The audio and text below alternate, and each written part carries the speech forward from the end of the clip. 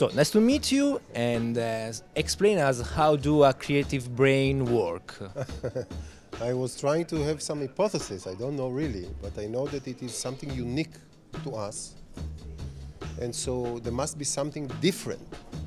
Although when you look at a single cell, it looks similar in many ways. So my idea was that something about the connectivity, not the number, but the connectivity between regions that became much more intense in humans, both in the large scale between regions and also locally.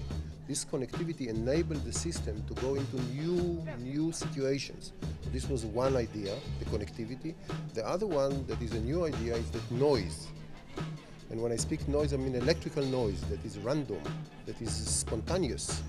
This noise is very important for a machine not to get stuck and repeat itself.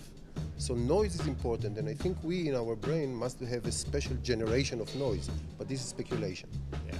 So do you think that creativity is, we can't learn it because it's a physical question, or it's possible to learn also creativity or improve? Well, certainly we can improve creativity, that's no question about that, because the brain is a machine, and that's the beauty of it, is expecting to change. It wants to change, if you allow it. If you restrict it very much, very, very much, then it will become good in one thing, which is important. But then you don't do the connection. Now, why Leonardo's Da Vinci brain is so special, this we cannot say, or Einstein.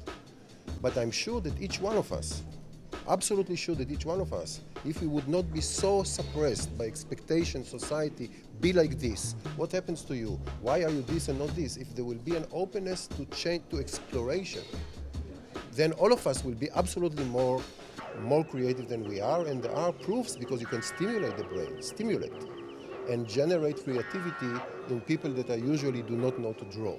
So, I mean, 3 concrete suggestions to stimulate our creativity.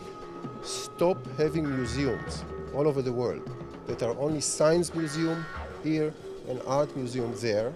It's bad, this dichotomy, because the child thinks that the world is either science or art. It's not. Put it in the same space.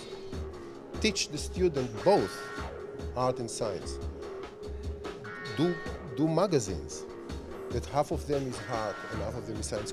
You have to connect fields, and then the brain will be better connected and more creative for sure.